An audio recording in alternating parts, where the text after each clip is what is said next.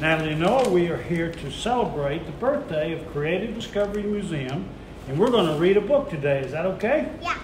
Okay, good. Will you hold the box and I'll take the book? Thank you very much.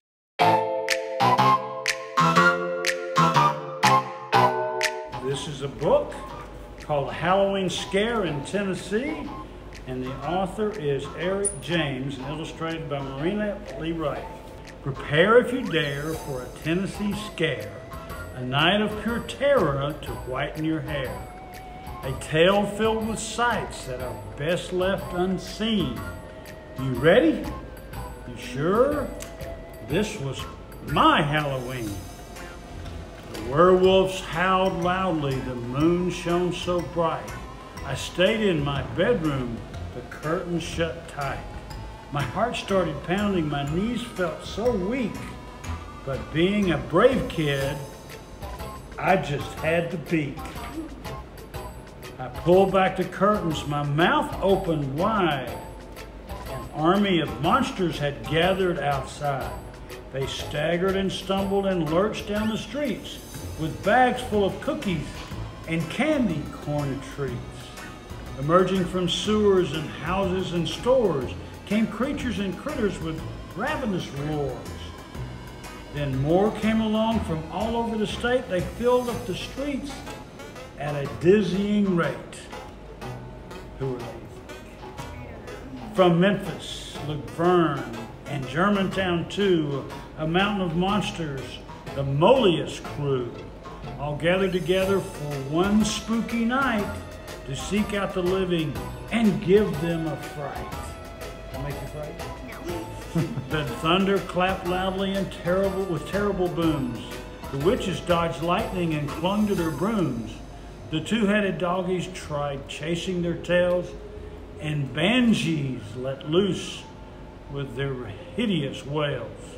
The vampires hung out on the street in their gangs and grinned just to show off their pearly white fangs. The mummies moaned loudly and swayed side to side while Frankenstein stomped about town with his bride.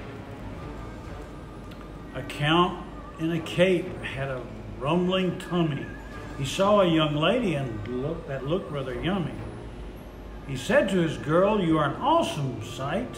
Why don't you come back to my place for a bite?" Don't want to do that. No. The phantoms from Bill Street were playing the blues and singing songs about paying their dues. Their guitars were dripping with some kind of ooze, which ruined their lovely blue suede shoes. The creepies were crawly and the crazies were crazed. The zombies from Clarksville had eyes that were glazed. The orgs from Jackson were ugly as sin, with big bulging noses and warts on their chin. The ghouls danced around and were lacking in soul. The gargoyles would rock and the headless would roll. Although the whole spectacle seemed to spell doom, I foolishly thought I'd be safe in my room. But then something happened that made my heart jump. From somewhere below, I heard a big thump. I froze for a moment, as quiet as a mouse. Yes, I could hear noises from inside the house. I put on my slippers, I pulled on my robe, I shook like a leaf, but I don't think it showed. Then suddenly, slowly but surely, I crept down the stairs, preparing myself for the biggest of scares. My hands trembled wildly, I opened the door, I still shuddered now at the horrors I saw. The stereo spat out some hideous sounds as dozens of monsters jumped madly around.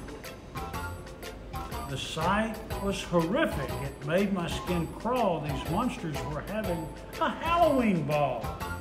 And right in the middle of one of the monsters loomed tall, the hairiest, scariest monster of all. He turned around and saw me and I fell to my knees. "I'm not very tasty, don't eat me please." He beamed ear to ear and broke from the huddle, ran over and gave me a big monster cuddle. "At last we have found you. He said with a smile, "From Nashville to Knoxville, we've looked for a while. We came here to give you our wonderful prize." He held up a trophy in front of my eyes. "A prize? And for me?" I replied with a grin. "But what did I enter and how did I win?"